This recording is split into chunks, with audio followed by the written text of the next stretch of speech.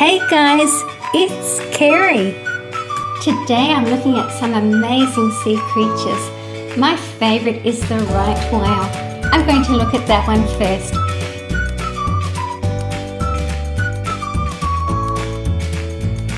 Subscribe and give a thumbs up if you like whales, sharks and other sea creatures. There's a fun ending today.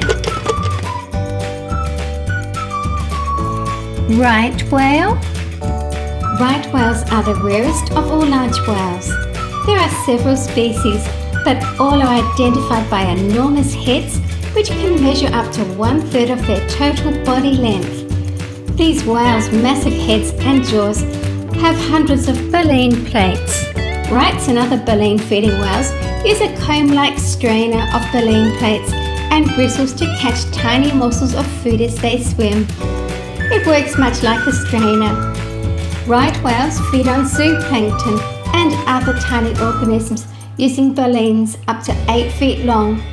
The southern right whale and the two species of northern right whale live in temperate Atlantic or Pacific waters, often near the coast. Mako shark. This is an awesome shark. It is able to leap out of the water when hunting. It is the fastest shark and one of the fastest fish on the planet, with top speeds of 45 miles or 74 kilometers per hour. They are able to keep their body temperatures at a higher level than the surrounding water. This is a major advantage when hunting in cold water. They eat bony fish, squids, sharks, small marine animals, sea turtles, and even dead organic matter. Bull shark. Bull sharks are aggressive and live in the shallow warm waters of all the world's oceans. The good thing is they are able to live in seawater and fresh water. The bull shark, great white shark and tiger sharks are the three species most likely to attack humans. Bull sharks get their name from their short, blunt snout, as well as headbutting their prey before attacking it. They are a medium-sized shark with thick snout bodies and long pectoral fins.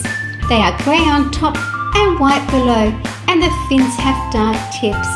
They are fast, agile predators and eat fish, dolphins and other sharks.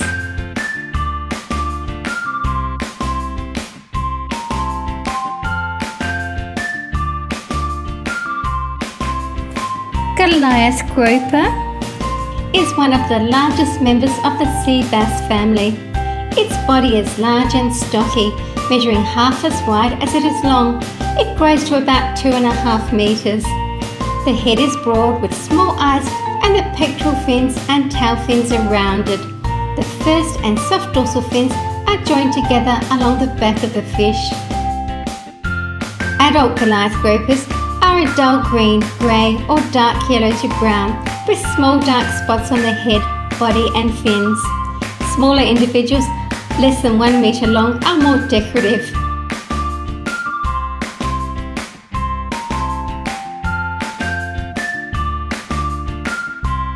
Excalibursaurus was a medium to large size marine ichthyosaur from early Jurassic England. It gets its name from its long sword-like nose. It had an asymmetrical jaw and the upper snout or rostrum was much longer than the lower jaw, the mandible. It reminds me of the present-day swordfish, so it may have used its long snout to stir up or spear fish.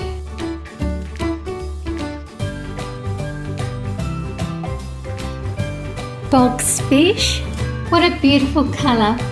It reaches a maximum length of 45 centimeters or 18 inches. When it's younger, a juvenile, it is a bright yellow in colour. As it ages, the brightness fades and very old specimens will have a blue-grey coloration with faded yellow. It feeds mainly on algae, but will also feed on sponges, crustaceans and mollusks. When stressed or injured, it releases poisonous proteins from its skin that may prove lethal to any fish in the surrounding waters. Nudibranch. There are over 3,000 species of nudibranchs and most live in shallow tropical waters. They can be anywhere from 1/4 of an inch to 12 inches or 30 centimeters long. They are carnivorous, so their prey includes sponges, coral, hydroids, barnacles, fish eggs, sea slugs, and even other nudibranchs. They get their bright colours from the food they eat. These colours may be used for camouflage or to warn predators of the poison that lies within. Great white shark is the largest predatory fish and is probably the most well-known and feared shark. Great white sharks have pale grey skin, white bellies, bullet-shaped bodies, and a crescent-shaped tail and a pointed snout. I like the way you can make that mouth open and shut. Inside the jaws are up to 300 serrated triangular teeth. The first 2 rows of teeth are used for grabbing and cutting prey. The teeth in the last rows can rotate forward when the front teeth are broken or lost.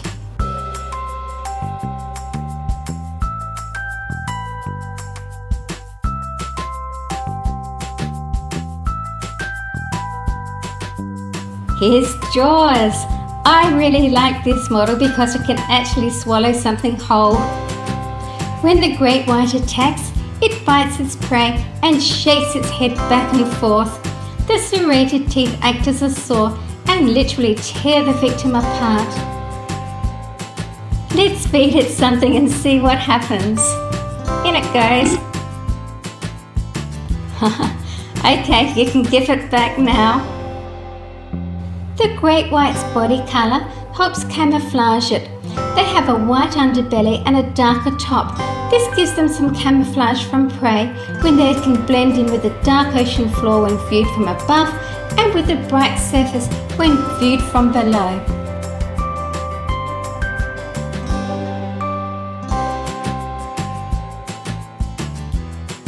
Another great white shark. Great white sharks don't have eyelids, but they can roll their eyeballs during attack to prevent eye injury. This is especially important when they hunt sea lions which have sharp claws. In the last moment of the attack, sharks are practically blind. Other than that, they have excellent eyesight. Great whites don't produce sounds. They communicate using body language and scents.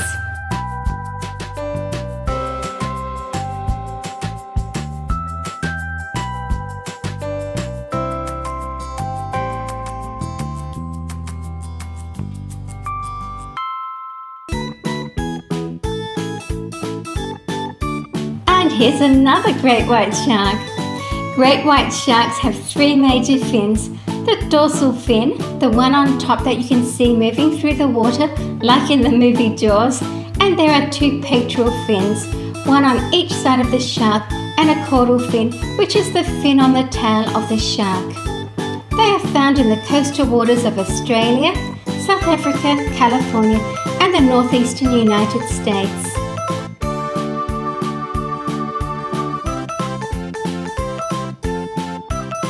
And here's the twin. The great white is at the top of the food chain and has few threats in the ocean. Only orcas and larger great whites can pose a risk. Their diet consists of small-toothed whales, sea lions, seals, sea turtles, and carrion, which is dead animals. Sharks will tear off big chunks of meat and can swallow them whole. Great whites attack by propelling themselves at their prey with great speed. They are good hunters because they have an excellent sense of smell, hearing, and sight. They have electroreceptors which detect electric fields in the water to help locate prey. Here's trouble. Thank you for watching my video. Please stay and watch another video with me. See you guys in my next video.